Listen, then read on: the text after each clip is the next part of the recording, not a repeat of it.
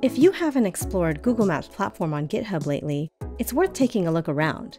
We've been adding and maintaining a lot in the past year.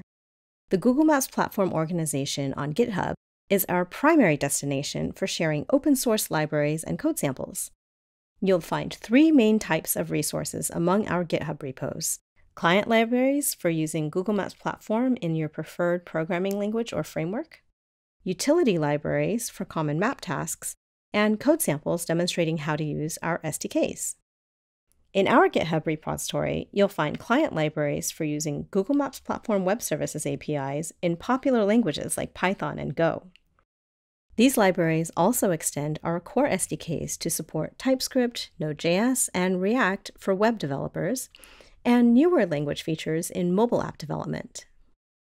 You'll also find utility libraries for popular map tasks in our web and mobile Maps SDKs, like generating icons, managing markers, marker clustering, reading data from KML or GeoJSON, displaying heat maps, encoding and decoding polylines, and calculating distance and area based on spherical geometry, because the world is round.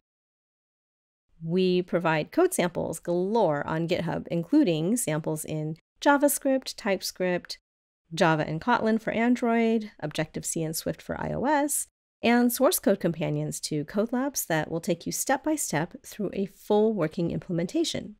Copy and paste away, that's what these code samples are there for.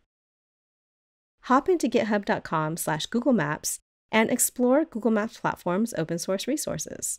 You can clone our libraries, fork our samples, file issues, or even contribute a pull request. How great would that feel? We hope to see you on GitHub soon. Happy mapping!